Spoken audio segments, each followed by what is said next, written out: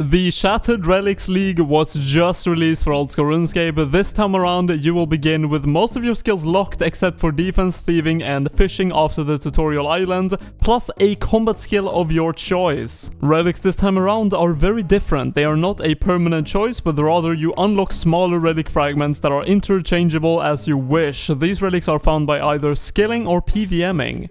Just like the Trailblazer and Twisted League, there is going to be tasks to be completed that award points. These points are used to unlock more relic slots so that you can harvest the effect of multiple relics at once. Tasks also award the player with Sage's Renown, which allows you to unlock certain bosses, additional skills, or auto-completing quests. Lastly, there are also relic set bonuses that enhances your relic's powers if you choose multiple relic fragments of the same type. With a combination of gear and fragments, my goal during this league will be simple. Attempt to build an account that can solo next and achieve a Zaryte Crossbow. We are now officially in the League Worlds, and I wanna just briefly go over some of my ideas of how to do a next solo with the relics that are in the game currently and what gear I wanna use. As you saw in the intro, this list right here on the right is my ideal gear that I'm thinking right now. This might change over time, I really have no idea, because this league is actually going to be pretty interesting on how you're going to have to improvise. There's going to be a lot of things that might change. Also, some of the relics I think is going to be extremely good is Armadillion Decree. When wielding 4 Armadillo items, which is why I wanted full Armadillo, bolt effects have a 25, 50 and 100% increased chance to activate. This is going to help a lot on next with Ruby Bolt procs. Another one that might help is the Divine Restoration Relic, which actually gives you prey points back up to 1 per 3.6 seconds. This is of course going to get me way more inventory spaces for Saradomin brews or food in general, because I don't have to bring as many prey potions or restores. The Absolute Unit is also a set relic I've been looking at, and this of course might change, as I said, might be something completely different in the end when I do try next, but this one looks very good because the Armadillion Decree and Divine Restoration is both included in this, and if you have 4 relics on that list at the bottom, you're going to get 50% damage reduction from all monsters, which is going to be insanely good for next. Not only that, 100% of the post-reduction damage is reflected to the attacker. Imagine next would hit you 20, having this relic would make you take a 10 damage instead and reflect that 10 damage back to Nex. So basically any damage you take, Nex will take as well. Now, because I picked magic as my first skill, I feel like it's just the best combat skill early game. I got this relic, the Arcane Conduit, which magic runes and weapon charges have a 40% chance to be saved. That is very nice, goes up to 90%, and this one everyone gets, Smooth Criminal. Chance to successfully pickpocket is increased by 15%. I think the first thing I want to do is try to do as many tasks as possible to get one more skill unlocked, which is going to be agility, because I need 10 renown for that. There's so many agility tasks, and also you can get a fragment that gives you money when doing agility, so that's going to be a good way to get money, buy runes and train magic. I'm not joking, catching 1 shrimp took like a minute, but another task for catching the shrimp, 1 for cutting the tree, and should be another one if we do this. And if we burn it, I think that's actually 1 task. That is another task, literally just burn a log. Another one, and that actually got burnt. As you can see, that is another task. And I guess cooking 1 might be another task. I feel like pretty much everything is a task. Cooking a shrimp, burning a shrimp, getting your first level, 5 fishing, like, it's insane how fast this is. I actually already have 10 renown, so let's go to unlocks. Let's get that agility unlocked, and let's see the animation. Beautiful animation, and they actually have something called Waystones in the league, which is very convenient. I'm going to make use of that right away. But that is now agility unlocked, and what we're going to do first to train is go to the Gnome Village, do that course, and there is actually a couple of tasks for that as well. And if we go over here, there is actually a Waystone. If you activate this, you can teleport basically to any main city in the game. So if I'm doing this, I click it, and I should get a list on where to teleport to if we do this.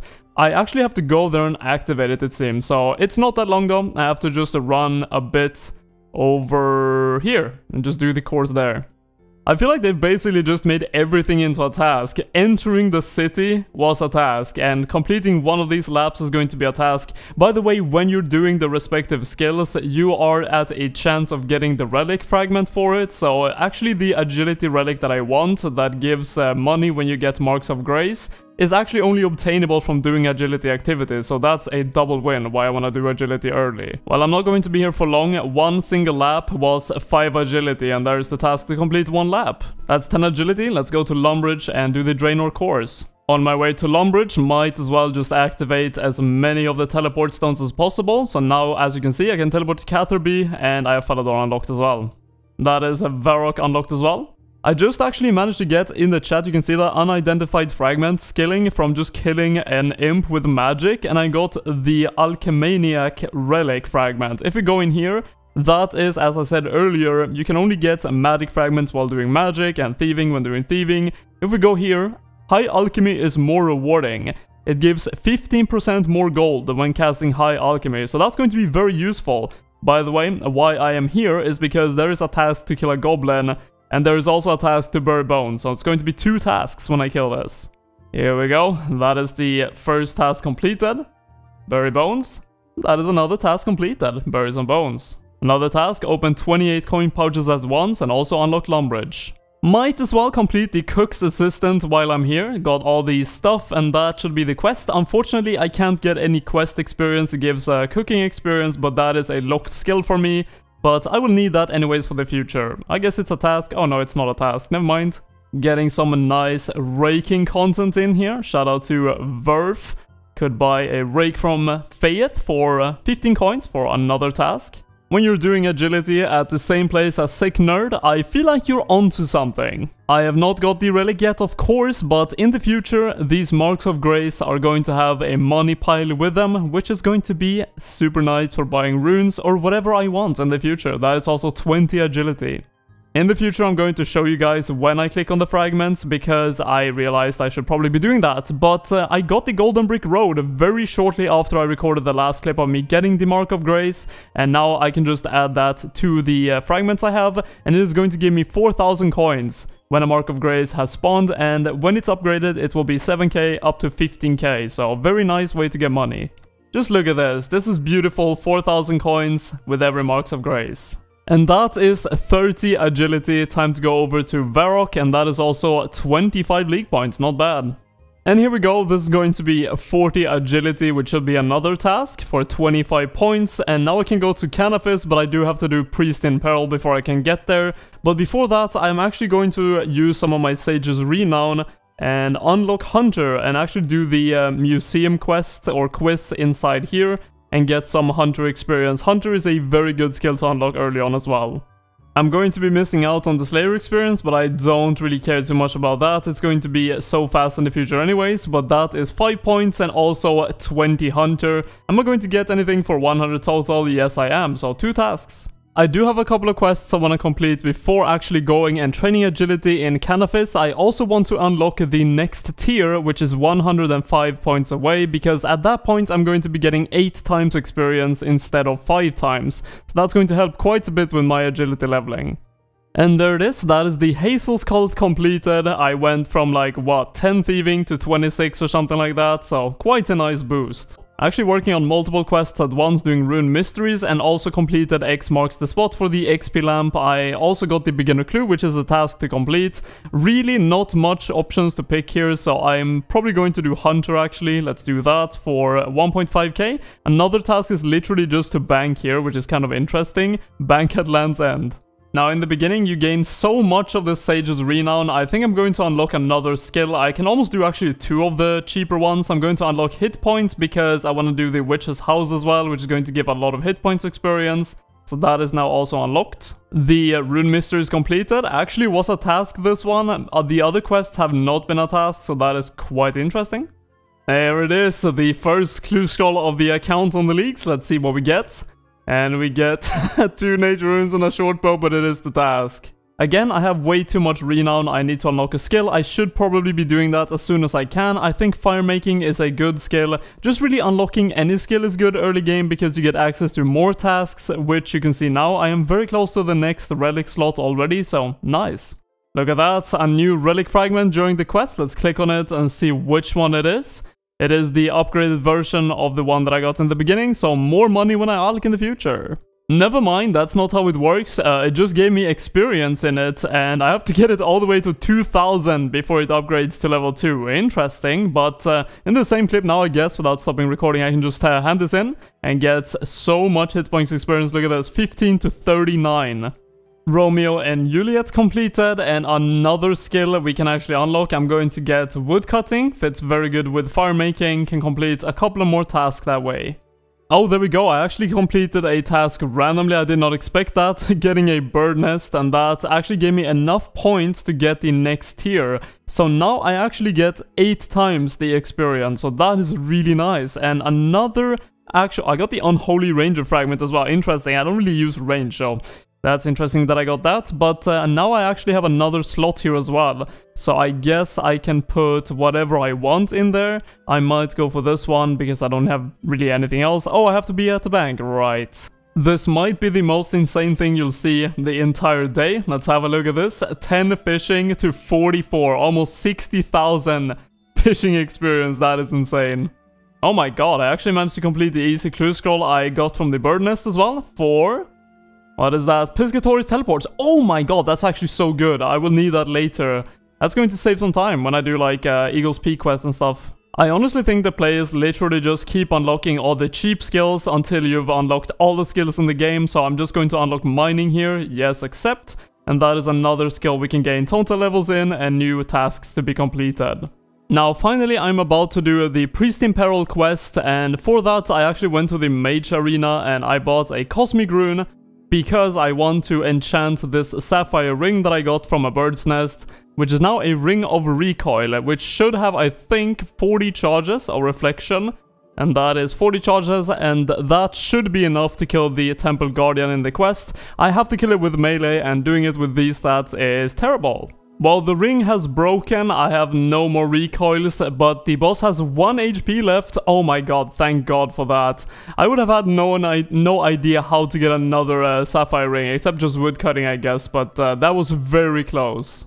So, this is going to be the end of the Priest in Peril quest. Can't unfortunately get that prayer experience, but another very big thing is I actually combined the relics I had, and I got this set relic, Trailblazer, and if you went to the Sage that is in Catherby, he gives you this portable waystone. I literally have unlimited teleports wherever I am. I'm only going to do the Canafis Agility course to 50, after that I'm going to Falador. I want to do every single one because there is a task to do one run of each of the courses. Also another thing I want to get done in this video is actually get my hunter level up a bit. I want to get to 29, catch some green salamanders, and then after that actually do the Eagle's Peak quest, and with that unlock box traps and really get into the hunter skill. So I will have to go and catch some birds later anyways, but there are some tasks for that, so I don't really mind too much. As you can see in the chat, I got another Golden Brick Road fragment. I don't want to record every time I get one, because as you can see, it is just experience for the relic like I showed before, but that means I'm pretty close to the second one, so I'm going to be making quite a bit more money the next time I get one. And here we go, this is going to be my first level 50 skill. This is going to be a medium task, 50 agility, and that is, yep, a medium task, 25 points. 27 hunter, now we can do the Eagle's Peak quest, which should give us definitely above 29 hunter, and then we can do green salamanders until we can catch chinchompas. But that is a quest about to be completed for 10 hunter levels, 20,000 experience, and now we can use box traps, and now let's just go from 37 to 53 on green salamanders. Should be very fast, and then we can actually catch grey chinchompas. Catch a swamp lizard and catch a swamp lizard in Mauritania is apparently 2 different tasks, and both of them being medium, that is 53 points. Such an incredibly fast skill. That's going to be 53 hunters, so we can now catch grey chinchompas. And as you see in my inventory, I also have a fragment. I'm not sure if this is for magic or hunter. I pray it's for hunter. Let's see what it is. It is magic. Unfortunate, there is a very good one that allows you to catch more chinchompas at a time, which is definitely something I would love to have. Now, why am I really doing hunter? Well, I am going to actually train ranged this way, and also there is a lot of nice things you can get from hunter. Of course, the implings are super good. If I would get to 83, if I would see any dragon imps, picking them up would be massive for the account. But what my goal is just get a lot of Chinchompas, unlock ranged, get to 45 ranged, or I think it is, for great Chinchompas, throw them, and then get to 55 for red, and then to 65 for black Chinchompas, and that is just the way I'm going to train my ranged. Also between that, I am going to get prayer unlocked so I can have protect from ranged, meanwhile Chinchompa throwing. So, let's get 60 hunter. That's the first 60 on the account. Should be a task. How many points? 50 points. Not bad. 3 more and we can catch red chins. Oh my god, yes. I'm so close to 63 and I got this fragment finally. I hope this is the one. It gives 50% more experience when catching Chinchompas. It is the one, Chinchonkers, the best named relic in the game as well. Let's get, I think I'm going to be 67 experience, are you kidding me? But anyways, the red chins I'm going to be catching now will give a lot more experience. Let's actually go and check it out real quick, because I want to show it to you guys. Let's go all the way down, should be around here somewhere, Chinchonkers. And there we go, 50% more experience. If I level it up, it's going to be double experience. And the last one is 100% more experience and 2 Chinchompas instead of 1. So that is going to be incredibly good. How much experience is this going to be from 1 chin? 3,200 almost. Imagine if this levels up to 100%. The experience is going to be crazy. So I have to get the Chinchonkers fragment to 2000, and I have 42 right now, but I just got a fragment and it has to be that one, I assume. Yes, it is 500 experience in that, and actually that is a lot. That is equal to catching 500 chins, because every single one of these is 1 experience for the fragment. I actually almost missed that. I got 70 hunter, I'm just kind of autopiloting. At 73, I can move over to black Chinchompas in the wilderness. That should be some insane experience. And that is 73 hunter. My relic is actually getting pretty close to the next level for the Chinchompas, so I'm going to be getting even more experience. If I get 1 more fragment for it, I will get 50% more experience from the black chins. I might have got the last one, let's see if it is. Yes, it is. So now we're going to get even more experience from Chinchompas. I think the first Chinchompa I picked up was like 3,780. So now after this, it is up to 5,000. Leveling to 83 is going to be very easy. And here we go, this should be 80 hunter, hopefully not 25 points for this task, seems a bit weird if it would be. There it is, and 50 points, yeah, so this is a hard task, very nice. Just to get some points, I was actually advised by one of my friends called Lucy Loud in game, who actually said if you kill a dragon, you actually get 3 tasks completed. There you go, defeat an adult chromatic dragon and defeat a green dragon in the wilderness. And if you bury the bones, you get another task. So that is a lot of Sage's Renown. And finally, this is the hunter goal for the video completed. 83 hunter, we can now catch dragon implings. I will have to find a way to get to Pearl without the lost city, but that should be fine. So the next step is actually to unlock prayer, get like 12 dragon bones, which should be enough for 43 prayer, so I can protect from melee when I throw all my Chinchompas. So let's unlock prayer.